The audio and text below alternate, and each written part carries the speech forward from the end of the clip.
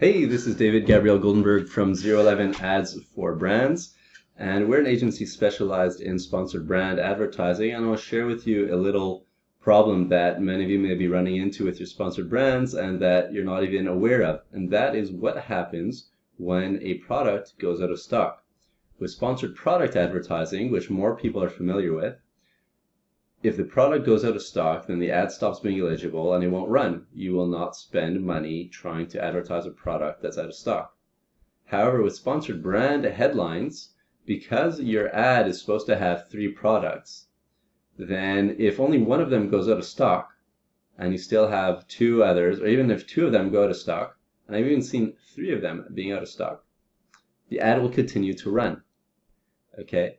And how could it be that even if all 3 are out of stock, that the ad continues to run? The answer is that on the landing page, right, you would have additional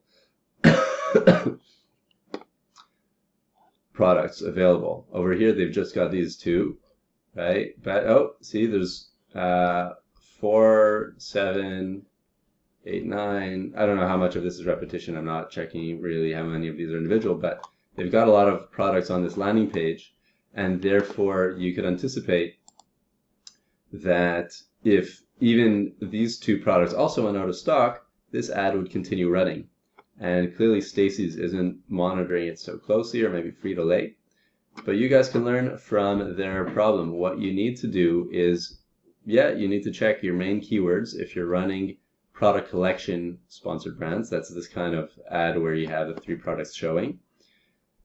You need to check if they're still in stock, and you need to coordinate with whoever is managing inventory for you and see, hey, what products have gone out of stock this past week, and you can use a bulk operations file to see which of those also appear in your headline ads, right? So in the bulk operations file, you've got a column called Creative ASINs. Right, so this is your creative, i.e. your advertisement. And you just need to do a VLOOKUP to see if that ASIN, which went out of stock, appears in any of the creative ASINs, and then that tells you what you need to refresh. So depending on how popular your sponsored brands are, you want to do this weekly, monthly, whatever, but you don't want to keep running ads that are not going to get you the maximum click-through rates and conversion rates, because you'll pay more on ACoS, you'll pay higher cost per clicks, your competitors will be able to come in and take over your impressions and sales and so forth, right? So this is something to keep an eye on. If you've gone out of stock, right, just get a report from your inventory manager with the list of ASINs that are out of stock, and then write a simple Excel VLOOKUP. If you don't know how to do a VLOOKUP, just Google it. It's really simple, like it sounds, VLOOKUP.